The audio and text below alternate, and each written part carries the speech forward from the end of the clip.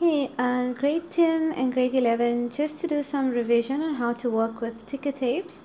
So I have with me some results from a ticker tape, and I've labeled all the dots A, B, C, D, E.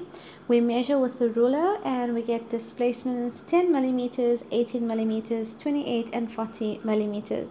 They give us information about the frequency of the ticker timer, which is very important, and the frequency is going to help us get the period, and we know that period is the time taken between successive dots. So we work that out. We know that period T is equal to 1 over F, which is 1 over 20, and we get 0,05 seconds. So this means that it's 0,05 seconds it takes between successive dots. So I can mark that off on my tape. Now we need to use this tape to find acceleration.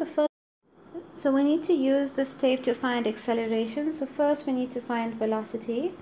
So I'm going to look for the velocity between A and B, and the equation for velocity is displacement over time, delta x over delta t. So between A and B they are 10 millimeters, so we can say 10 times 10 to the minus 3. Remember, we convert from millimeters to meters, and the time that it takes from A to B is 0,05 seconds. So when we put that into our calculator, we get an answer of 0,2 meters per second. And then I'm going to use the same formula to find the velocity between B and C. So between B and C, the displacement is 18. So 18 times 10 to the minus 3, we convert to meters. And the time from B to C, 0,05 seconds have passed. So putting that into our calculator, we get an answer of 0,36 meters per second. Now we want to work out the acceleration, and we know that acceleration is change in velocity over change in time. So we would need a final velocity minus an initial velocity, because change in velocity is Vf minus Vi all over delta t. Now we're going to use some knowledge of average velocity, because what we calculated here was average velocity between A and B. Average velocity is equal to instantaneous velocity halfway in time.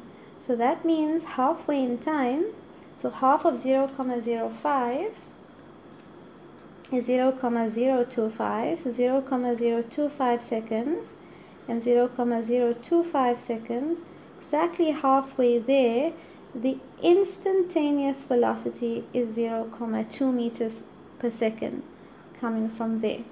So if I calculate the average velocity between A and B, it is equal to the instantaneous velocity halfway in time.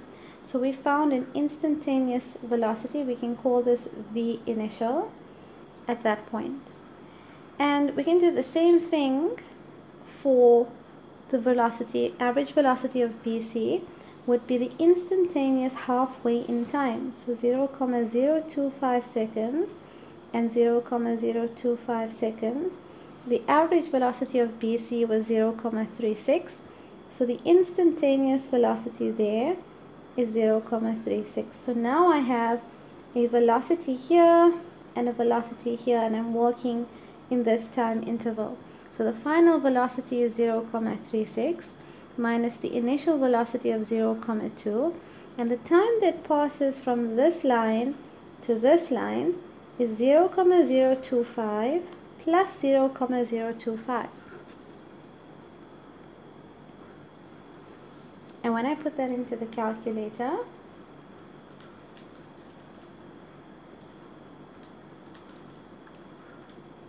we get an answer of 3,2 meters per second squared. And that is how we use the ticker tape to find acceleration. I hope you found this video useful. Please like if you did, subscribe to the YouTube channel so that you don't miss future videos, and share this video with your friends so that more people can benefit from these lessons.